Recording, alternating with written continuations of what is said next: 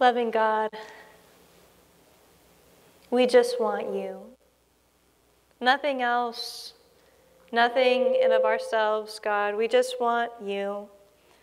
And we pray now that you would reveal yourself to us, that we would experience a moment, one of those God moments, when you come and you speak to our hearts, and we don't want to leave your presence, but we just want to sit here and spend time with you. We pray all these things in Jesus' name, praying that it won't be my words, but your words shared today. In Jesus' name, amen.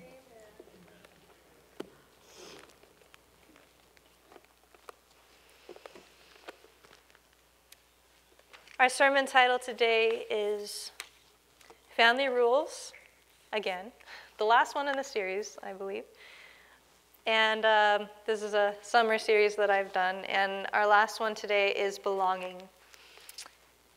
And it is from John chapter 17 that we're going to be in today. We're going to be in John chapter 17. Have you ever had something that they call a dark night of the soul?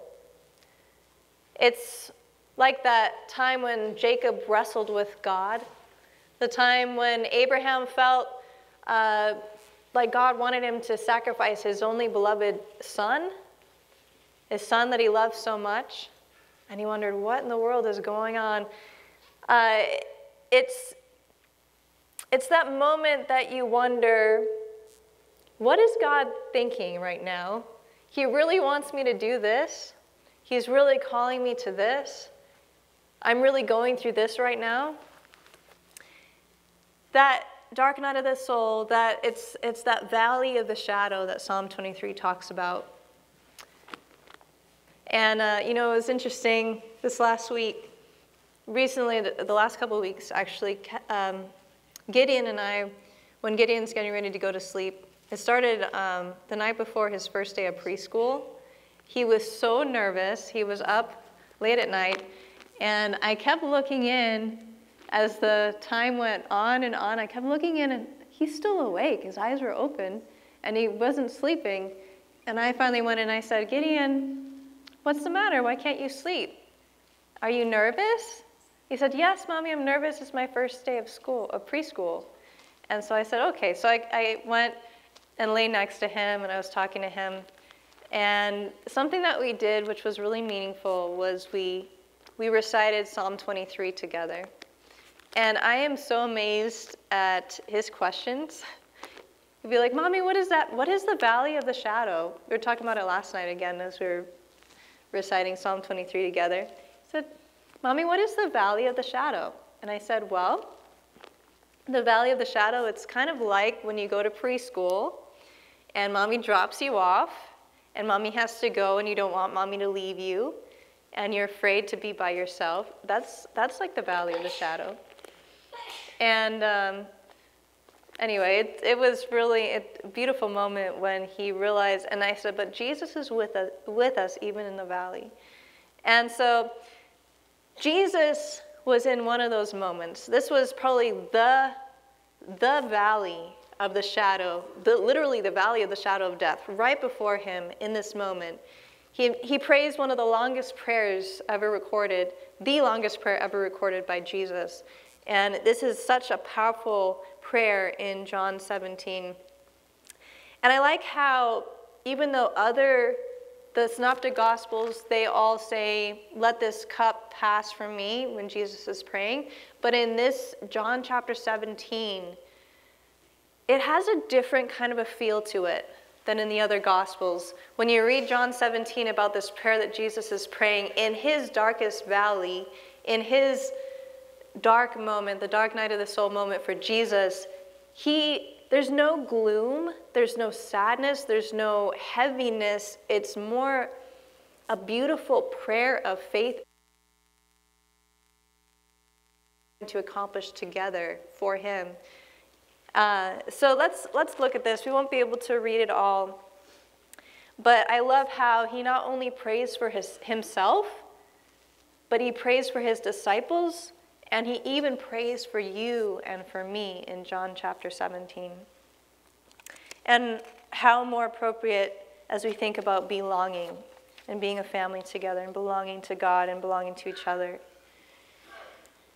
So let's read that passage. John chapter 17, and we're reading verses 1 through 5.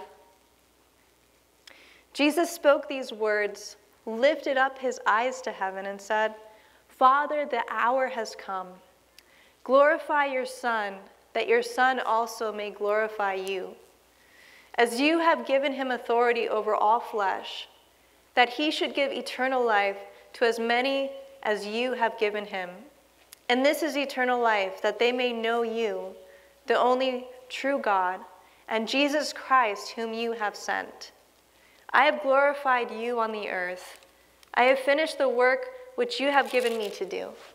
And now, O Father, glorify me together with yourself, with the glory which I had with you before the world was.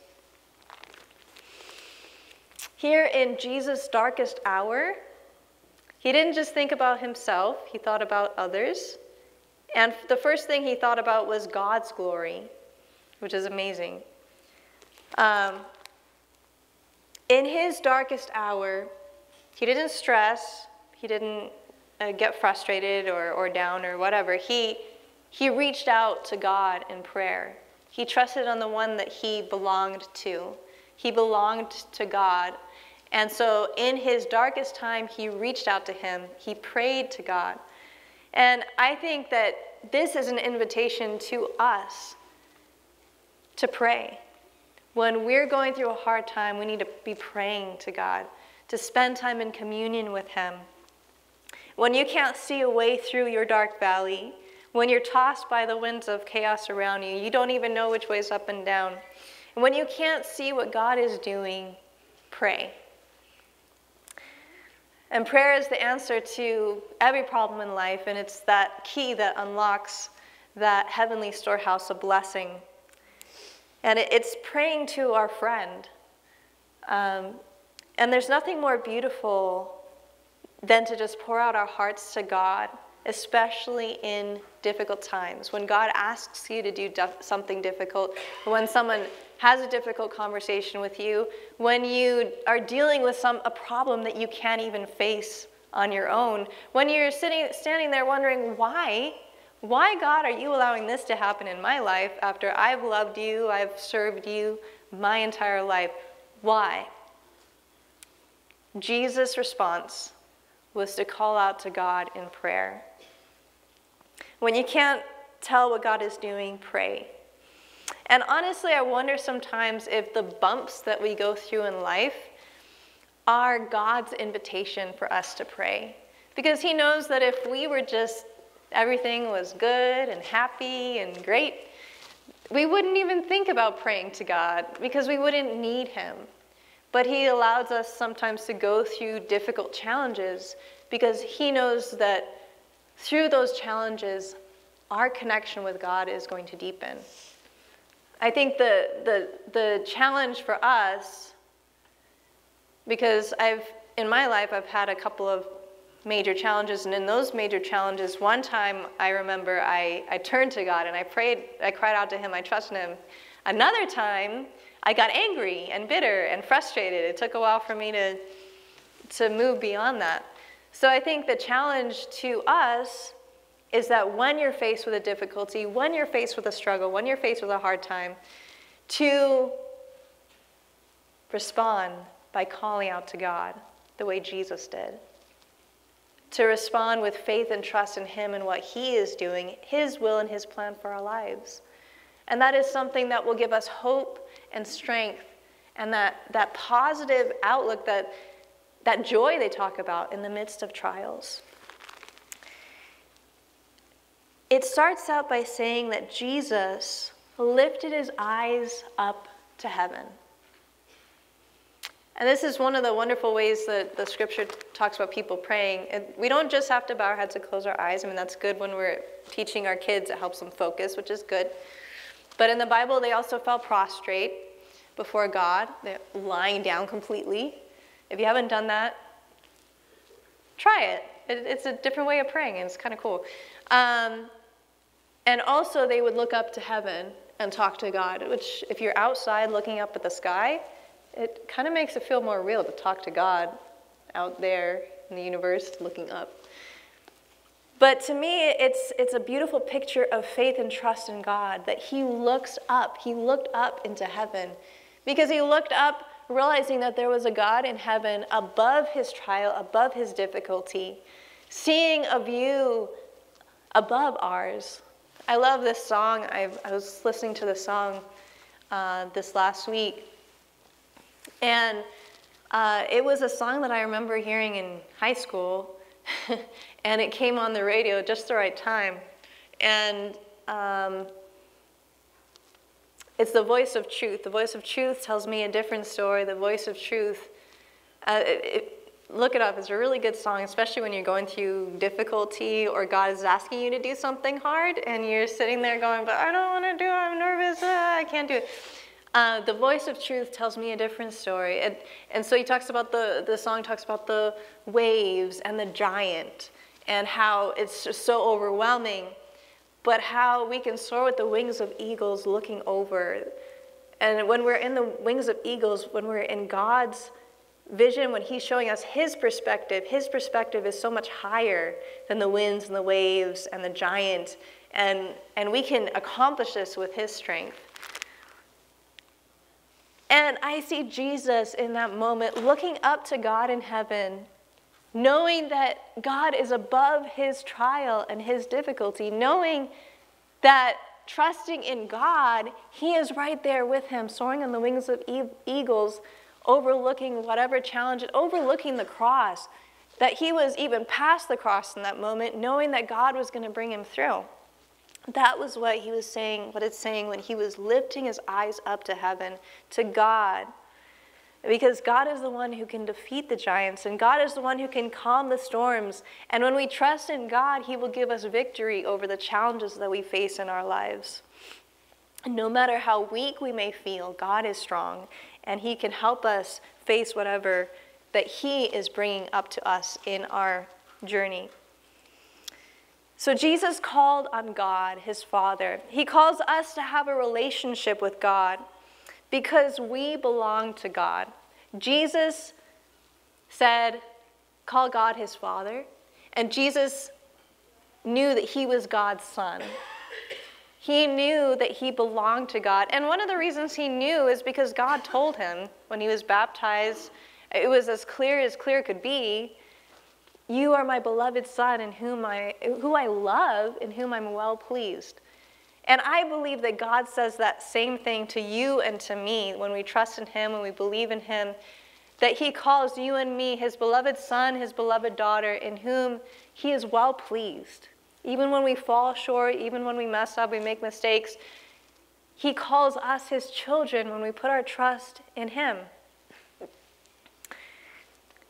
So Jesus called on God his Father, and he calls us also to call on God our Father, because he belonged to God, and we also belong to God. We have our belonging in him. And sometimes it can be hard to understand our belonging in God. How can God be my heavenly Father? How can I belong to him when I can't feel him right now, or I can't see him in my life right now, or this challenge or difficulty seems so hard to face? How can I really trust that? How can I know my belonging and acceptance with him, that I'm his beloved child? And it just brings me back to Gideon with his very dark valley. I'm talking about my Gideon, not the Gideon in the Bible. That one too. In fact, when I was choosing a name, I thought about that Gideon, and I thought, I'm sure my son is going to face some pretty big challenges. I'm sure he's going to get nervous, like I do. And I want him to know that God is more powerful, that he is a great and mighty warrior with God's help. And I'm seeing it before my eyes. Here's my son, and he's getting nervous. And I can tell him, even in the dark valleys, God is with you. But it's hard because the other day I tried to drop him off, and he was clinging to me. Mommy, don't leave me. And it breaks your heart as a parent when you I literally had to like pry him off of me and hand him to the teacher and run away. And that's so hard. And I know that there are times that God's heart breaks. God's heart breaks when we can't feel or experience him in the way that we'd like to in a certain moment. And to us, it seems completely unfair. I heard a preacher say something really, really funny, which is, if you were to give a 3-year-old everything that they wanted, how long do you think that they would stay alive? I mean, really, if you gave them, just say you had a day where they could have everything, where my son could have everything he wanted. He'd be covered in sugar. He would have a stomach ache. He wouldn't sleep well because he didn't want to go to sleep. A lot of times, we feel in the moment like God should do this one thing, or he should deal with this in this one way, but we don't see God's perspective. And we're like the little 3-year-old who wants sugar and wants to never sleep and all of that. And God is like, just trust me. Just trust me because I'm with you. I'm your God and I love you. Just like in that moment that I have to pry him off and leave him in preschool, run away and come back, I know that eventually it's going to be for his good, that he's going to grow through it, that it's going to be good for all of us, and that it's going to get better. But it's hard to believe that sometimes.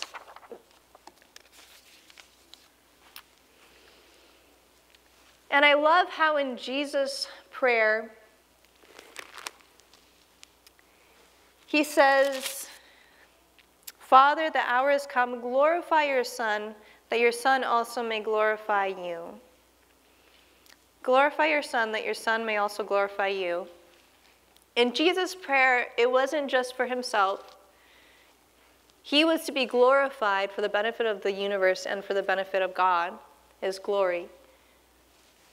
And I think a lot of times when we pray, sometimes we get caught up in what we want. We get caught up in our own desires, our own needs, our own struggles, that we forget that prayer isn't just about God answering and saying exactly what we want, but prayer is ultimately for God's glory.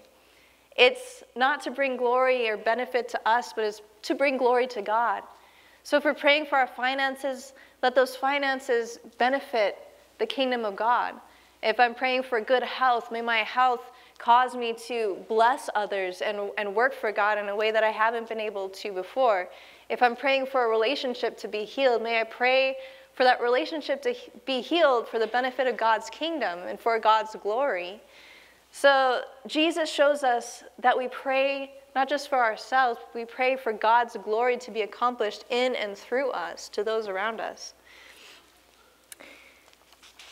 And I love how in the Gospel of John, Jesus' glorification is really being lifted up on the cross. And it's kind of strange. It doesn't seem to make much sense, does it? That Jesus is praying to be lifted up, and his being lifted up is actually the cross. That is his glorification. But it tells me that no matter what situation that you or I might be going through in life, that God uses those very situations to strengthen us and to lift us up and to glorify himself in and through us. You may be facing a really difficult time, but may God's glory work through and be accomplished through you in that time. His glorification was through the cross. His greatest moment of suffering brought the most glory to God and lifted him up.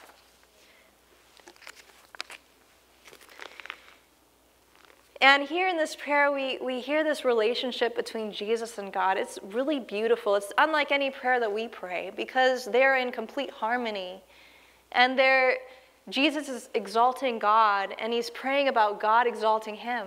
And this type of relationship, and it's clear that they belong to each other, that Jesus belongs to God, and God belongs to Jesus.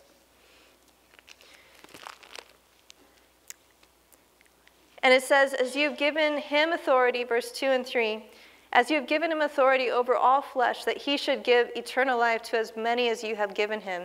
And this is eternal life, that they may know you, the only true God, and Jesus Christ, whom you have sent. I have glorified you on the earth.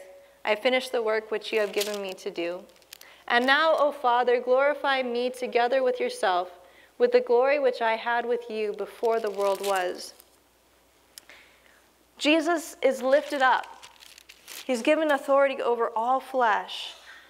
And we have eternal life through Jesus.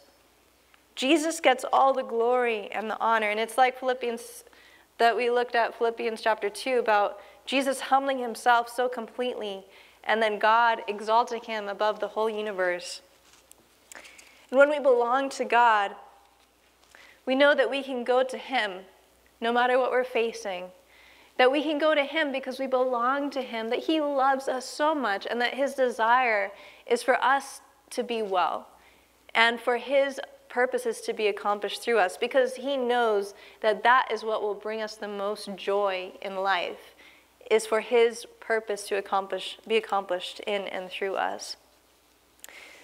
So we belong to God. Another thing that I see in this text is that we belong to each other. In John 17, we're going to be looking at verses 9 through 11. And I pray for them. He's talking now about his disciples, praying for his disciples. I pray for them. I do not pray for the world, but for those whom you have given me, for they are yours, and all mine are yours, and yours are mine, and I am glorified in them. Now I am no longer in the world, but these are in the world, and I come to you, Holy Father. Keep through your name those whom you have given me, that they may be one as we are. And I just want to pause for a second and just say that it is really powerful the way that Jesus prays for his disciples. And I believe that God calls you and I to pray for those that we mentor, those that we care for spiritually, and for our family, most importantly for our kids. That there's this beautiful thing about, in verse 6, it says that you gave them to me, and they have kept your word. And he's praying for God to keep them just as he has been faithful with them. And I love how it says you gave them to me. We are gifts from God. We are gifts from God to Jesus. And also, God gives us gifts of children in our lives or loved ones in our lives that he calls us to pray for. He calls us to care for spiritually. And we need to pray for those people. And so let's read 15 to 19. I do not pray that you should take them out of the world, but that you should keep them from the evil one. They are not of the world, just as I am not of the world. Sanctify them by your truth. Your word is truth. As you sent me into the world, I also send them into the world. And for their sakes I sanctify myself, that they also may be sanctified by the truth. Now it's interesting, you say, how could Jesus sanctify himself? The word sanctified also could be dedicate, being dedicated for a specific purpose. And so it's my thought that since he uses it about himself, he's actually talking about dedicating his disciples. May you dedicate them. Because in John 15, it says, you are already clean. Jesus told them, you are already clean. You're already washed. You're already clean. So he's not talking about sanctifying, like cleansing them, but he's talking about dedicating them to this specific task, the task of being missionaries to the entire world and spreading the gospel around the world. So dedicate them. And I dedicate myself, he says, for this cross that he's facing. And here is when it really gets awesome. Jesus prays for us. He prayed for you and he prayed for me. Verses 20 through 23. I do not pray for these alone, but also for those who will believe in me through their word, that they all may be one, as you, Father, are in me and I in you, that they also may be one in us, that the world may believe that you sent me. And the glory which you gave me, I have given them, that they may be one, just as we are one. I in them, and you in me, that they may be perfect in one, and that the world may know that you have sent me, and have loved them as you have loved me. Jesus prayed for you and for me. Isn't that amazing? And he's even praying for us now, the Bible says. He's continuing to pray for us. And he wants us to do well. And he wants us to be connected with him. He wants us to succeed in this earthly existence. And he prays for us. He thinks about us. He loves us. The part, I think, that has us really asking God, why did you put this part in here? Which is that they may be one. And we look down through the embarrassing history of all the different breakoffs of the church, and why are there so many churches, and why are there so many, even in one denomination or in one church, and there's split offs from different churches, and church plants that aren't church plants, but they're really splits, and different things go on, and we look around and we say, well, why did you say let us be one, and then we're just so fractured? It seems like we're just so divided.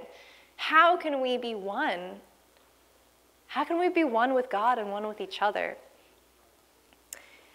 Well, God calls us to belong. He calls us to belong to him and to belong to each other. And it's only when we belong to Jesus, when we have a relationship with him, when we walk with him, when we listen to him and his word, that we can really truly be one with each other as believers in Jesus and as church family and in our families. I mean, imagine that perfect unity. What would it look like to have perfect unity? He talks about this perfect unity in verse 23. What would it look like to have perfect unity in our homes? What would it look like to have perfect unity in our marriages? What would it look like to have perfect unity in our families? Or at church, in our Sabbath schools, and in our board meetings, and our worldwide church as the Adventist church? What would it look like to have perfect unity? I mean, that sounds like such an unattainable thing to have perfect. What is perfect unity?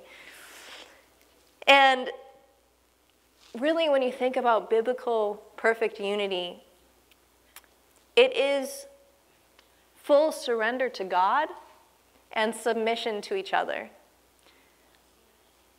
That is that perfect unity. And Jesus perfectly submitted to God, and the Holy Spirit submitted to God, the Father, and to Jesus. And the Father even submits to Jesus by lifting him up and exalting him above all. And God calls us to have that same type of unity, that mutual submission, that caring for each other enough to listen and to work together and to be that family that God calls us to. That Holy Spirit unity. It takes putting ourselves aside, like we talked about in Philippians 2 a while back, put ourselves aside, our own preferences, our own opinions, our own desires, to listen to the other person. And I think it's so hard to do that, especially when someone's views are just completely different from yours on a topic. It's so hard to just sit down and to listen. But, in this world today, there's so much polarization, there's so much disagreement. I mean, just look at the political world right now, one extreme to the other extreme. I don't think there have been so many extremes ever. I mean, since I've been around in this country, it just seems so polarized.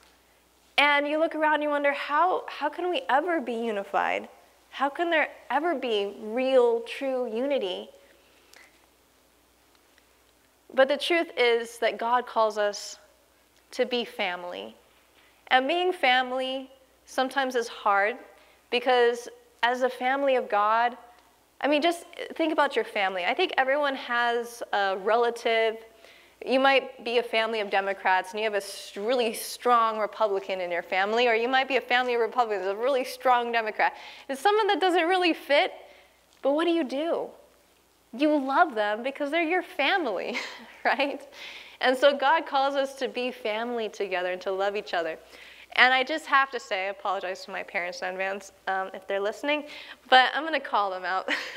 I love my parents because this is the perfect example. My father is as strongly Republican as you can get.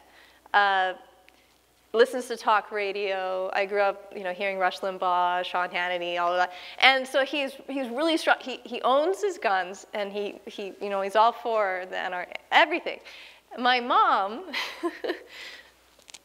this is just as beautiful can be, the extreme of this.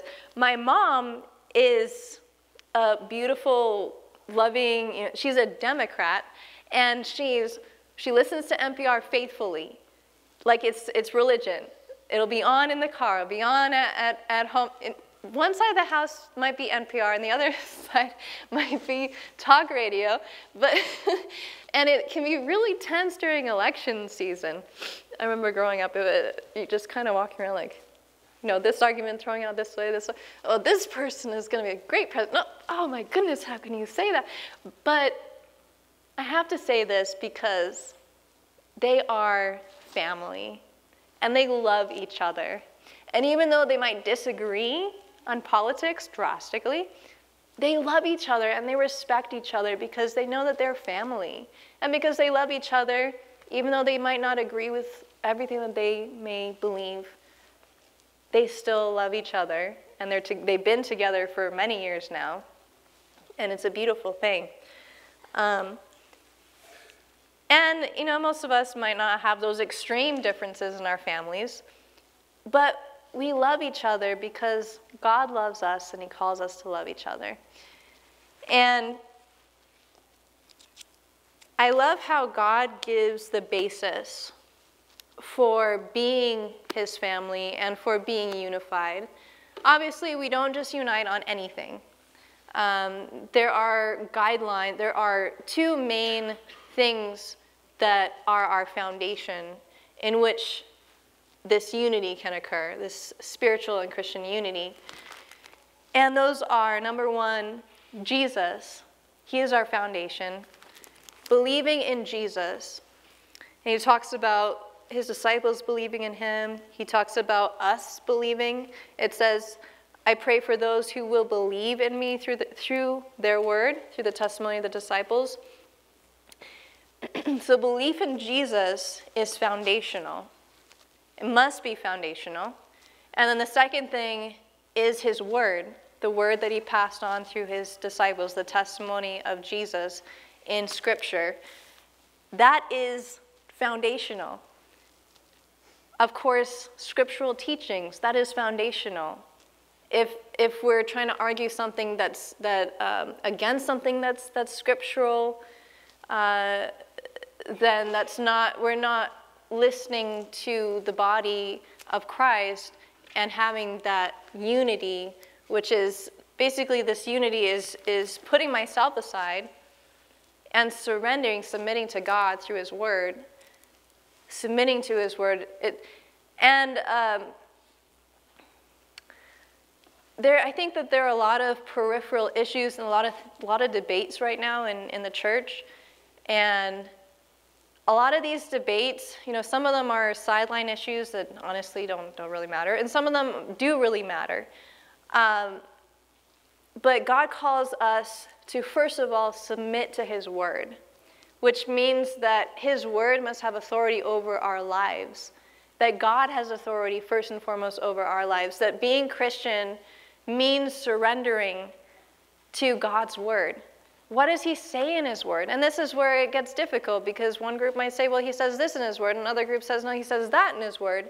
And that's when we have to stop and study each for ourselves. What does God really say through his word? Is this person right? Is that person right? Are they both wrong? And, there are a lot of different issues today, and there are a lot of social movements in society. And God doesn't call us to just jump onto whatever society is doing. Neither does he call us to just reject everything. When the issue of slavery came around and the abolitionist movement came around, there were a lot of people who opposed it. believing that slavery was right according to Scripture. And they had scriptural verses, and they backed it up in Scripture, verse after verse. I mean, about slavery that God instituted slavery. They believed it. And then in the abolitionist movement, there were others who said, no, actually in the Bible there are a lot of principles of loving each other, of praying for your enemies, of being free in Christ, freedom in Christ. Well, how do you get away from that? And so God calls us to listen, not to just block everything out, but to listen. Listen to what society says, and then read your word. Read God's word. Read the Bible. Read your Bible. And as we listen to others and we read Scripture, God is going to make clear what truth is, even in today's age. And that means that we also need to be able to listen to what other people, if other people have interpretations, we need to also be humbly recognize that our views on certain things may be wrong. We might need to change as well. And that is something that it takes the Holy Spirit through His Word to reveal those things. And that's hard to do. And it's hard sometimes for people to admit that because the past and tradition gives us a sense of security. And so it's really scary to navigate that sometimes, and realizing that God, through His Word, might be leading us to dig deeper than we had past thought.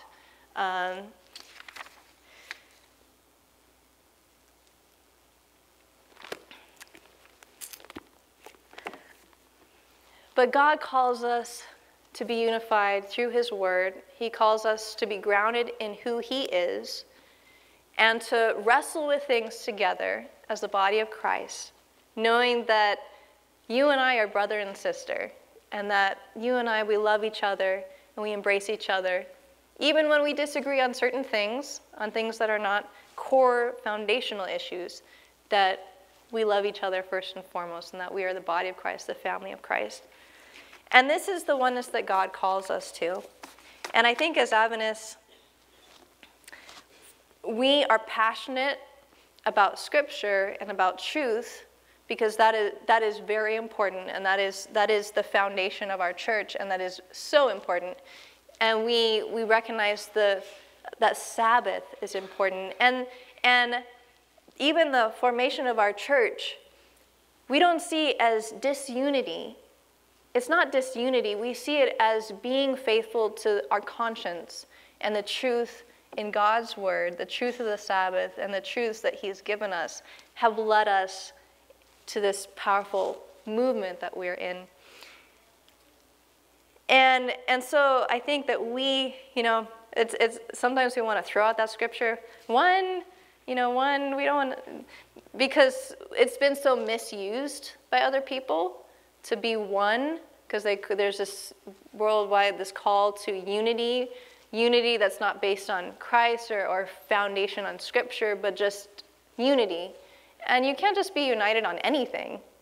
You've got to be grounded in what's important in Scripture and in God and through His Spirit. So we're going to close with, and they'll know we are Christians by our love. And I love this song. And I love how in Jesus' prayer, it's all about Jesus being exalted, and it's all about knowing Him. And if you don't know Christ, if you haven't had a relationship with Him, if you've never been baptized, and you're here and you're saying, I want to learn how to grow deeper, I want to be that family, I want to be a part of the family that loves each other, the family who cares for each other, the family that's rooted and grounded in love and in God, in Jesus. I want to be part of that. If that's your desire, then please come forward and join us here at the front for prayer. And as we sing, and they'll know we are Christians by our love. And then I also want to really appeal to all of us to pray for unity in our own lives, with our own families, in our church and around the world. May we pray for unity in Christ that is scriptural, because that is so needed today in this crazy time and political climate. So may we sing, and they'll know we are Christians by our love, because this is our witness, that we may be one and God may be revealed in our love for each other.